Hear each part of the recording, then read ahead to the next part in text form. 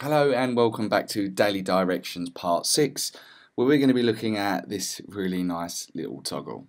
So moving over into Webflow, let's drop down our first div.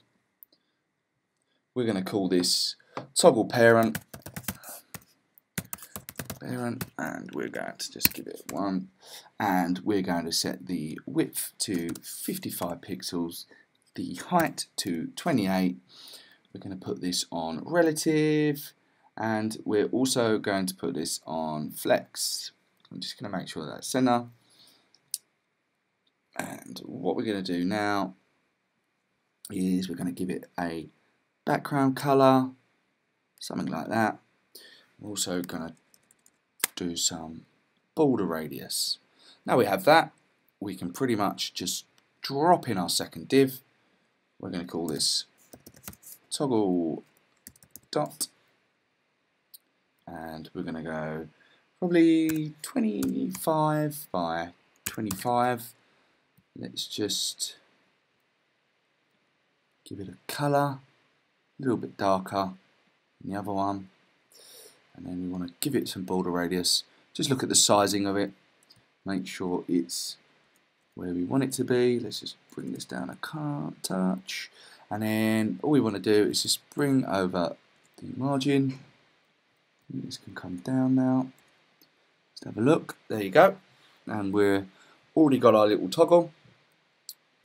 We want to make sure that we select the toggle parent. And we're going to go in and do a mouse click. We're going to start. We're going to go 06, toggle, click. And then we're going to select the first dot. We're going to do a move. Make sure this is on 0. Set to the initial state.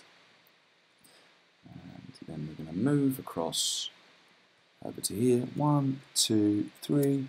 1, 2, 3, 4, 5. I think that's about right.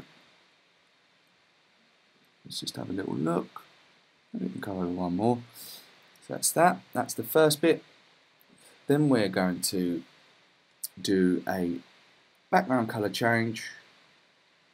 And what I actually need to do is I just need to go here just so I can remember what color I'd actually set it on. Let's go back to that parent, select here, grab this, let's go back to the BG color, let's drop that in. And then we want to go to the BG color on the next part, and we want to change that to white. Now we have that. All we need to do with that, the actual parent, is select the parent now, and all we're going to do on this is a background color again. And again, I need to go back and get this color. Apple C. I move into there, just select this, put the colour in, and then we're going to do a background colour and we're going to change it to black. Just make sure that's on white. We want to select all of these, we'll do it on an ease, and we'll just bring it down a touch. Let's just test it out, make sure it's looking okay. Great. And then we're going to do the second click. Duplicate. We're going to delete all of these.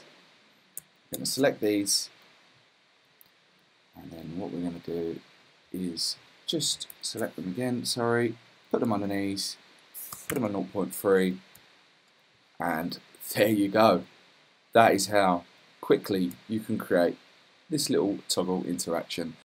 Hope you enjoyed this tutorial. Don't forget to like and hit that subscribe button, and I'll look forward to seeing you on the next tutorial.